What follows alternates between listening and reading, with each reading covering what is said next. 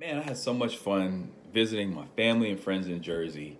And one of the best times, aside from the Thanksgiving Day meal, being with family, friends, and loved ones, was the time that I was able to get with some married couples who are near and dear to my heart. And we were able to have an honest conversation about relationships. And it was really important to my girlfriend Courtney and I to be able to sit down and talk to people about how they manage through different conflicts, how they manage through the different nuances of being married and being together for long periods of time. And what spoke to me the most was that anybody can gain any new information regardless of what level relationship you've ever been in. There's a stigma that a lot of the times I've received from married couples is that, being married, it's really difficult for you to receive feedback or receive advice or receive insight from someone who's never been married. And while that may be true, we cannot limit what God is going to do through someone. Someone may not have been married or never been married before, but that doesn't mean that God can't use them to get a message through to you. Just because I've never been married, I know how important communication is to any type of relationship, be it business, be it familial, be it romantic, whatever it may be.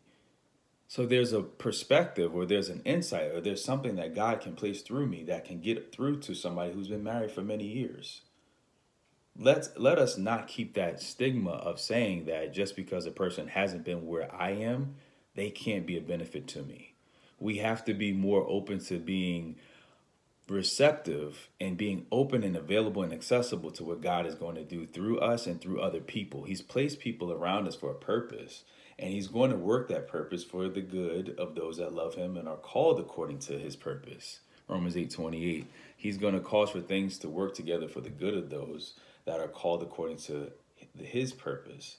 And in doing so, that is not limited to a specific type of person with a specific type of experience. And if we continually rely on that, what's going to happen is we're going to miss out on what God is doing through somebody to help us, to guide us, to give us that moment where we're like, I never thought of that.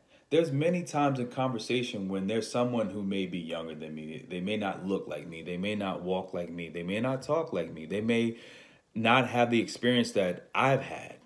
They may be less mature in certain aspects. They may say something and I'm like, that's a good point.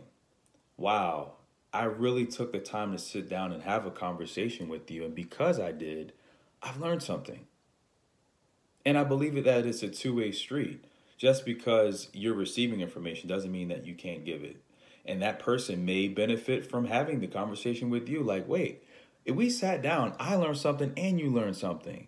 Oftentimes we're looking for solutions to our problems, and that solution lies in us sitting down and having conversation with people. And it can be people from many different walks of life, people that you normally wouldn't have conversation with. That is why it's so important to engage with your community. And your community is the people that are around you. There are people around you now that can help you in ways that you would never know unless you sat down and talked with them. So all I'm saying is that we need to be open to what God is doing, and God is doing a lot through community, and that community comprises of the people that are around you. So you need to be open to that. We need to be receptive to what's happening because God is shifting. He's wanting to shift you right now into the place that He has called you to be. But you can't shift if you're being rigid or if you're being confined to what you think is your routine or your normal way of living or your normal way of thinking. Because God is trying to transform your thinking and renew your mind and making you that new person. And you're a new creation in Him. So you're continually evolving, you're continually growing, you're continually ascending to a higher level.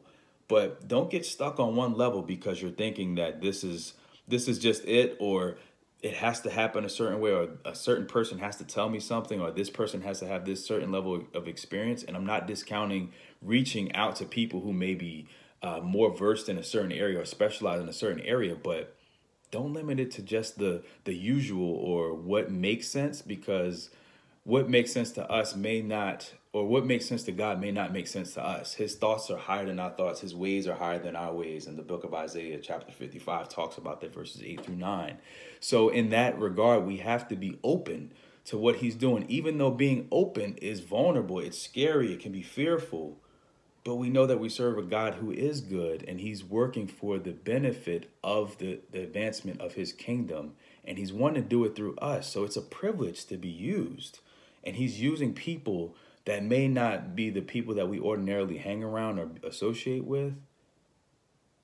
So that's where we're having to grow in those particular areas and be able to be open and available to what he's doing through us.